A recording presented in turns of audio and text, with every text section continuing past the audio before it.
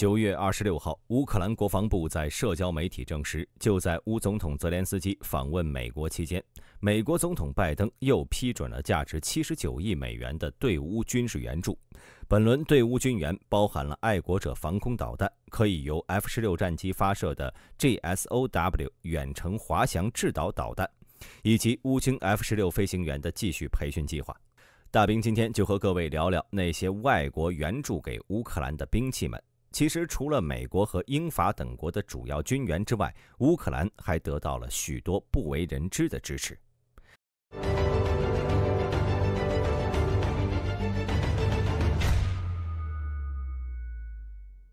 大兵在之前的节目中虽然也有提到过一些外国援助给乌克兰的武器，但他们呢基本上都像是 F-16和海马斯火箭炮这样的明星装备。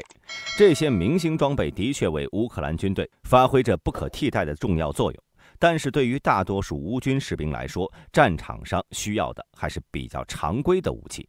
事实上，在近2年的对乌军援装备中呢，也的确存在许多不常见于新闻报道，但是呢，也是名列援助名单的装备。今天大兵来和各位盘点一下。首先呢，就是阿根廷为乌克兰提供的5架超级军旗攻击机。在各国捐赠的 F-16战斗机中，这5架超级军旗可以说是相当显眼了。除了法国列入援助名单的那批幻影2005型战机之外，阿根廷援助的超级军旗就是唯一不属于 F-16家族的外援战机了。这是由法国达索航空设计的一款主要负责对地攻击任务的战机。之前呢，曾在法国海军和阿根廷海军服役，但是现在也已经退役了。因此5架超级军旗也被阿根廷列入了对乌军援名单中，以发挥最后的余热。这款战机是仅仅建造了85架，但是也参加过科索沃战争和阿富汗战争。它的高光时刻呢，主要是在福克兰群岛战争中。当时阿根廷海军派出的超级军旗发射了2枚 AM-39飞鱼反舰导弹，其中有1枚成功命中了42型驱逐舰谢菲尔德号，并最终导致这艘军舰沉没。考虑到乌空军目前已经有了 F-16 担任重要的空中拦截任务，因此超级军旗作为一种空中军事存在，也能凭借最多 2.1 吨的武器载荷，为乌军负责一些基本的空对地支援任务。而除了超级军旗之外，我们还能在对乌军援中找到一些似乎与军事没有太大关系的装备，例如丹麦援助的2辆丰田陆地巡洋舰越野车和德国向乌克兰捐赠的5辆丰田皮卡车。这些车辆虽然也能架上重机枪，但本质上还是属于民用车辆。不过要说捐赠丰田车的话，捐赠数量最多的当然还是日本。截至目前，丰田已经向乌克兰援助了8辆丰田皮卡，用来支持乌克兰军队排雷工作。目前尚不清楚这批丰田车有没有经过特殊改装。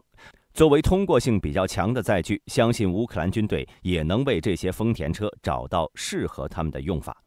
不过，对于大部分坚守阵地与俄军面对面对抗的乌军来说，见到战斗机和丰田车的机会也并不多。各式各样的防空导弹与反坦克武器才发挥着更大的作用。现代军武虽然种类繁多，但细细归纳起来呢，无非就是2大类。一类呢，主要是用来进行阵地防守的；另一类就是主动进攻敌方目标的。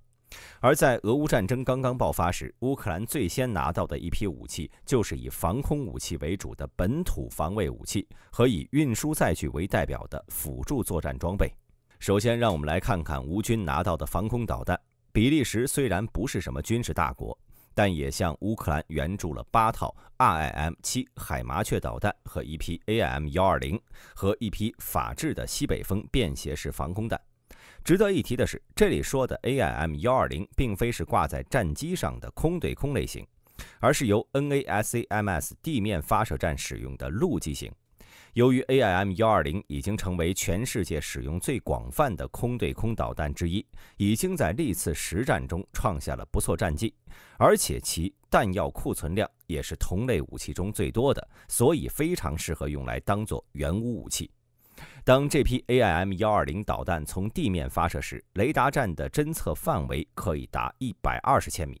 导弹自身射程可达30千米，可以有效打击飞行高度21000米以下的敌军战机。一组 NASAMS 发射站配备了6个导弹发射管，发射站本身可以由车辆装载和牵引，具有良好的机动部署能力。当然，在地对空导弹援助方面，目前名气最大的还是由美国、德国、罗马尼亚以及西班牙等国家援助的爱国者防空导弹系统。爱国者在俄乌战场的战绩已经不需要用性能参数来说明了。就在2023年5月，乌克兰防空部队就使用爱国者拦截了一枚俄军的匕首高超音速导弹。在爱国者实现这一拦截行动前，人们甚至无法确定匕首导弹究竟能否被现有的防空系统拦截，因为匕首的最大飞行速度可达到10马赫，也就是每秒3400米。现在爱国者已经可以告诉世界各国，高超音速导弹并非不可拦截。截至目前，乌克兰已经拥有4支爱国者导弹防空连，并且接收的爱国者导弹数量还在不断增加。毫不夸张地说，爱国者已经构成了乌克兰防空火力的基石了，并且乌克兰拿到的爱国者版本呢，基本都是 PAC-2 以上，甚至还包括了 PAC-3 CRI 型。PAC-2 型导弹能够监视飞行高度32000米以下的敌军目标，最大射程为160千米，而 PAC-3 型导弹的射程略有缩短，但是在制导能力方面得到了加强。不过话又说回来了，除了爱国者这样的名气大的武器，乌克兰其实还是有使用一些比较冷门的防空导弹，例如由波兰援助的 S-125 涅瓦河防空导弹和 9K3 黄蜂防空导弹。涅瓦河和黄蜂都是由苏联研制的车载短程地对空导弹，其中最有亮点的就是黄蜂。它的车载平台呢是一种6×6的2栖战车，可以接受运输机的空运移动，还可以自行横渡浅水区与河流完成部署，并且在公路行驶条件下具备最大500千米的移动范围，乌军部署起来比较方便。导弹最大射程为15公里，能够打击飞行高度12000米以下的目标。导弹最大飞行速度为 2.9 马赫，每秒是1020米。虽然是没有爱国者导弹那么先进，但是也是乌军防空系统的有益补充。而颇为讽刺的是，斯洛伐克在对乌克兰的军武援助中，还有一组 S-300 防空导弹系统和2组 2K-12 库布防空导弹系统。这些产自苏联的武器和乌克兰国内遗留的苏联武器，想必已经和俄罗斯军队麾下的其他苏制武器交手过不少次了。不过，苏制武器的性能还是比较落后了。在乌克兰防空火力的构建中，还是美国军援发挥了主要作用。其中呢，也包括2000套毒刺便携式防空导弹，以及12套我们之前提到过的 NASAMS 防空弹。除此之外，美国还援助了多套的 MIM-23 英式中程防空导弹和20套的 AN-TWQ-1 复仇者防空系统。复仇者呢，其实就是相当于一种移动的毒刺导弹发射车，每辆载具上都可以搭载4到8枚毒刺导弹。除了防空武器外，反坦克武器也是外国援助给乌克兰的主要防御武器。如果聚焦可制导的反坦克导弹，那么在对乌军研中出场率最高的，当属法德两国研制的米兰导弹。比利时、爱沙尼亚和法国都援助过这种装备。不过米兰呢，是有线制导的半自动瞄准导弹，这意味着操作者必须让瞄准器持续锁定敌方坦克，才能有效发动打击。从性能方面上来讲，它是不如法国另外援助的 FGM-148 标枪导弹和阿克隆导弹的。标枪的大名相信各位都曾听过，其具备发射后不管的自动红外制导功能。士兵在使用标枪发射完导弹之后，可以立刻躲回附近的掩体中，不必再为导弹持续瞄准敌军坦克，并且标枪导弹还可以通过自上而下的攻顶方式，瞄准敌军坦克装甲最脆弱的部分发起进攻。它的杀伤力可以洞穿760毫米的杂质军制装甲，而超过2500米的有效射程也能为士兵提供足够的安全操作距离。至于那些不具备制导功能的反坦克武器，乌军拿到的就更多了。从 M72LAW 反坦克火箭、RGW90 斗牛士，再到古斯塔夫 M2 无后坐力炮，手中拥有充足常规武器的乌军其实已经不用太为俄军的坦克攻势而头疼，而且光是加拿大一个国家7000枚反坦克火箭弹。乌克兰军队呢，就算是不用火箭发射器，也能将火箭弹绑在无人机上，对俄军坦克发动打击。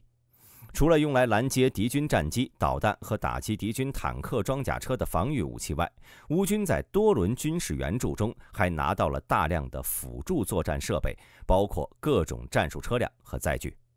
说到这里啊，大兵就不得不提捷克和冰岛这两个国家。捷克人口只有1000万，本身军队规模也不大，也不是波兰和罗马尼亚那种直接与乌克兰接壤的国家，但在对乌军援的议题上，捷克的表现与行动都是非常积极。早在俄乌全面开战的第一天，捷克政府就向乌克兰大使馆呈上了一份厚达10公分的文件，里面详细列举了捷克能够为乌克兰提供的军事支持，这说明捷克早就准备好随时对乌克兰提供军援了。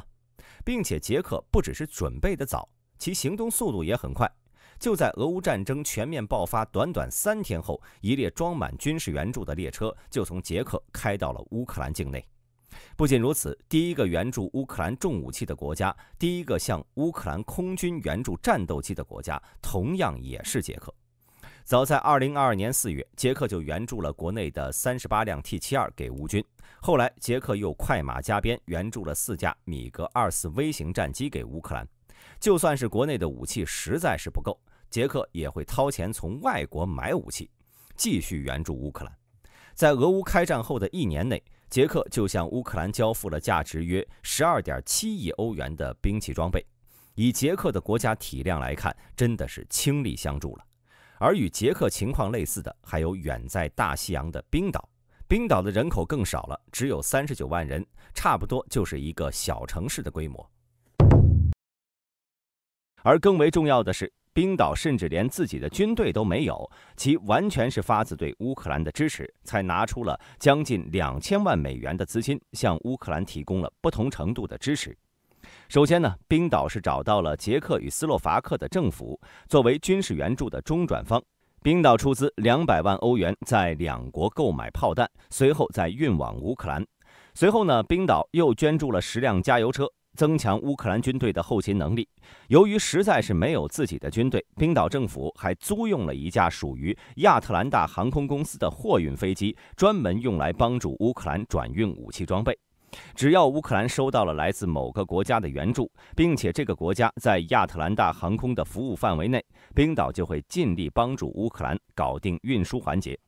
不仅如此，冰岛还为乌军提供了大量的医疗培训以及大量的医疗设施。大量来自雷克雅未克地区的消防员和公共卫生人员都为乌克兰士兵提供了战地医疗培训。为了帮忙帮到底，冰岛还向乌克兰援助了建立野战医院所需要的设备，以及乌克兰女兵所需要的女款制服、防弹衣与卫生用品。冰岛甚至还在听说乌军的冬季作战需求后，为乌军援助了一批冬款单兵装备。虽然上述的这些援助里并没有乌克兰急需的远程打击武器，也没有什么重装备，但是对于一个没有自己军队的国家来说，冰岛确实已经为乌克兰提供了不少支持了。当然，不论是哪一国的援助，无论这些援助的数量是多还是少，俄罗斯方面始终都秉持着坚决反对的态度。俄罗斯在开战初期就发出过外交信函，警告美国不要再向乌克兰提供任何军援，否则就会带来不可预测的后果。而事实证明，这个警告直到现在也没有影响美国行动。无独有偶，在英国对乌克兰开始援助后，俄罗斯也开始禁止所有英国内阁成员踏足俄罗斯领土。到了2023年3月，俄总统普京更是在电视讲话中提到，西方国家正在通过对乌克兰的军事援助来延长这场战争。或许也是因为俄罗斯方面的压力，还是有一些美国的盟国在对乌克兰的军事援助事项上保持了保守态度。其中最典型的例子就是韩国。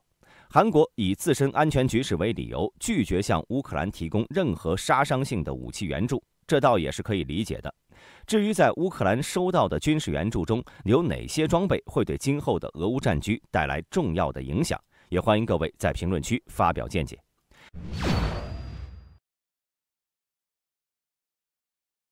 了解完这些对乌军援的细节，下一期那是为什么栏目让我们探讨一个问题，那就是俄罗斯为什么不在遭受乌克兰的各款制导武器袭击后去干扰乌克兰的卫星系统，以此蒙蔽北约对乌克兰的支持呢？感谢您的陪伴，我们下期节目不见不散。